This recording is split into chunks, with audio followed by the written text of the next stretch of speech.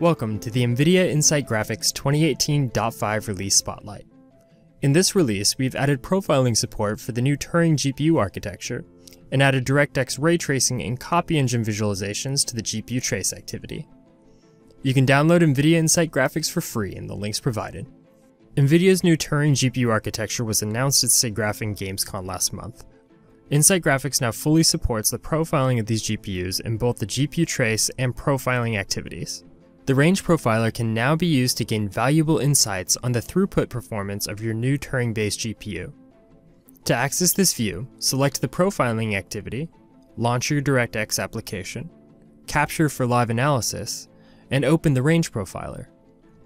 In this view, you can inspect the event ranges within your application, the top throughput limiters for each hardware unit, raw metrics, and much more. For more information about using the range profiler, please see our user guide linked in the description below. In addition to the range profiler, GPU Trace now visualizes the GPU occupancy for Turing-based GPUs.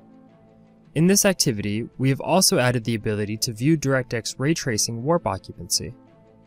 In this trace, we can see the red crosshatched areas denoting DXR usage within our renderer.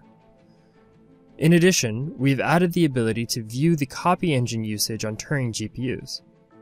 When the copy engine line is active, we know that at least one copy engine within the GPU is active. In this trace, we can use the copy engine row to better understand why there are warp occupancy bubbles within our renderer. Thank you for watching. If you liked this spotlight and would like to see more videos like this in the future, be sure to leave a comment and subscribe to the NVIDIA GameWorks channel for the latest Nsight Graphics updates.